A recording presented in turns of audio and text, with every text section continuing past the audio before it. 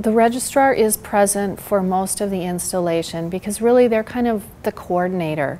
They work with the entire team to decide and develop a schedule and keep everything moving forward. So once the crates arrive, it is the job of the art handlers to safely move the crates from the secured vault area to the place of installation.